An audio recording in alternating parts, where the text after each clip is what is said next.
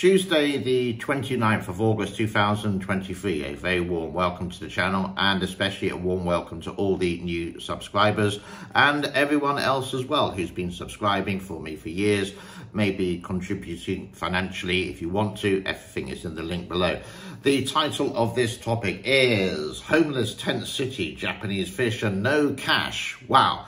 A lot to cover today. Now, quite often you will see some videos of homeless people or tent cities from around the world. This one, I think, is in the United States of America.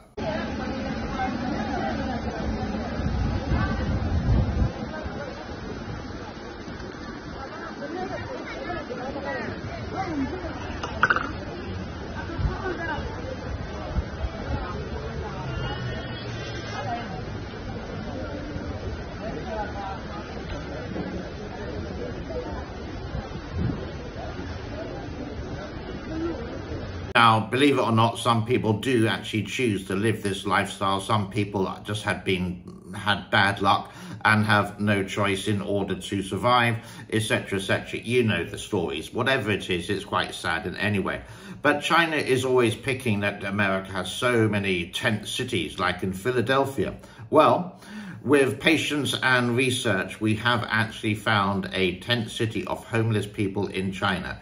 You could say the CCP doesn't want this to be shown, but it's a kick in the teeth for the CCP. Here is a tent city in China of homeless people, or people who don't want to be at a home.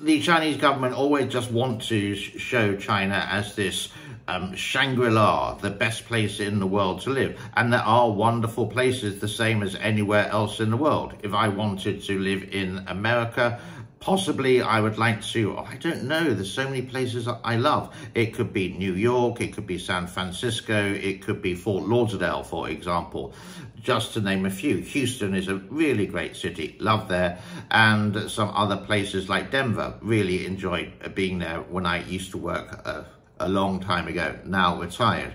Now, moving on, the Japanese fish problem, the Japanese nuclear waste that's been put into the water, the nuclear treated waste. Now, of course, you could say most people will disagree with this, and the Chinese governments are really having a go, digging their teeth into Japan, because any little thing that Japan does wrong, China is going to make it colossal because of World War II. They're still going on about that. Can they just move forward from it? Should they have done it? Well, personally, no, they shouldn't have. There should be other ways to get rid of some treated nuclear waste, whatever it is. There are some confrontations related to what is in the nuclear water, but you have to be a scientist for that. One shill in China did actually put in a good point, saying that if the water is so good, why can't you use it for irrigation? Why can't you use it for farming, etc., etc.? But the Chinese government has basically banned any import of Japanese fish. And now the Chinese people are getting a little bit worried about the fish and whatever, and they have gone in the last couple of days on a shopping frenzy, getting supplies of the Chinese products in case it runs out.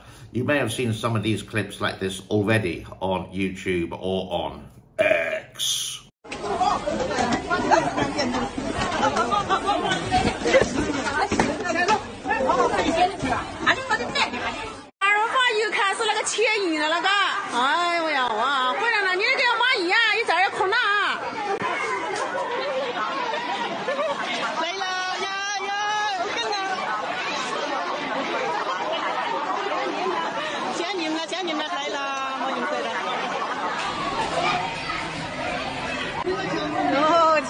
càng nhiều thôi nè.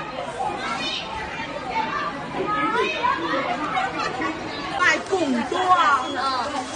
Quá hoặc là cùng.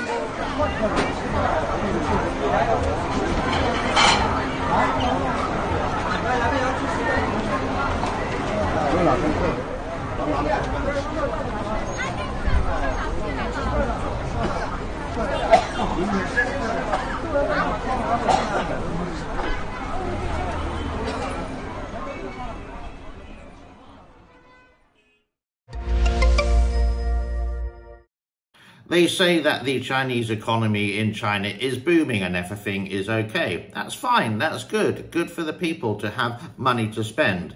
But there are some contradictions here that the airports are really quiet. I'm going to show you Shanghai early in the morning. Shanghai, I think they have 2 airports. This is one of them. Don't know which one it is to be exactly, but it's really like a ghost city. You could go.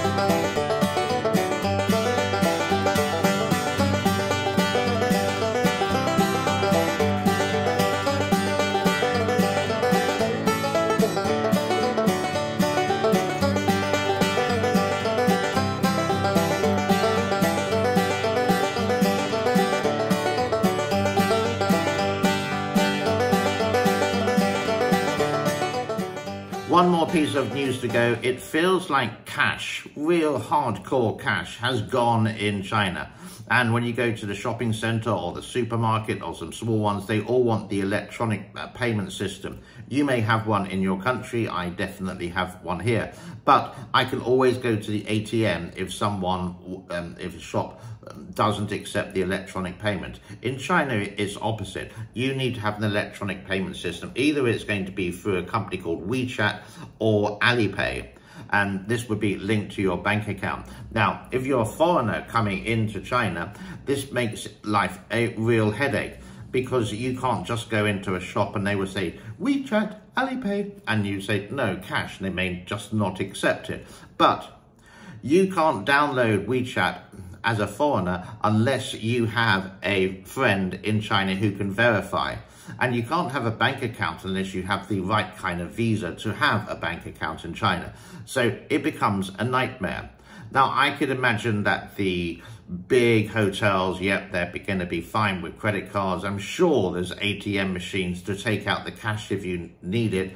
But some of the shops will just say no to it. So this poor girl I'm going to show you, I have shown a video of hers before, is like surviving. She's an ABC, Chinese-born American, visiting her uncle in Shanghai and just saying, oh my God, it's a nightmare. So I am in Shanghai and I am in an absolute shit mood right now because I've always considered Shanghai to be there's a Chinese idiom called 金钱万能, which means money can basically accomplish anything. And apparently that is no longer the case, because I have money, but because I'm not all up on this government-monitored WeChat global social monetary control information system, I'm not able to even buy a pork bun. And it's extremely frustrating, and I basically just had to get my uncle to give me one of his old phones and set it up with a different bank card just so I can spend like 50 cents. It is an outrage. It's horrible what China has become. And I mean, it's not like I didn't even try to set this shit up. I did. I was on WeChat giving them my passport 2 days before I flew out. But then, because I was traveling and because I was spending money abroad, Chase flagged a charge because I was out of the country, and that's what banks do. And I accepted the charge, but that activity alone was enough to get it disconnected from my WeChat WePay, and now I can't pay for anything. And I'm hungry! That brings us to a close on the 29th of August, Tuesday, 2023. Now, on Thursday, I'm disappearing on holiday for a while. I'm going off to Thailand because I got a really good price. I do have this brand new camera for a couple of months, so I will be showing some videos that just strapped to my chest, basically, of the place where I'm going to. Yes, I'm going to Pattaya, so I'm going to do lots of the, you could say, nightlife there. I'm just basically going to hang out with my friends for a couple of days. So please subscribe to that and make sure you hit that notification button so you know when a video will come out. I will try to do as many as possible when I'm there. YouTube is my hobby, and I really actually like making videos for you. So have a happy day. Like, subscribe, share, comment, fantastic, and be good to each other. Bye-bye for now. Thanks for your time.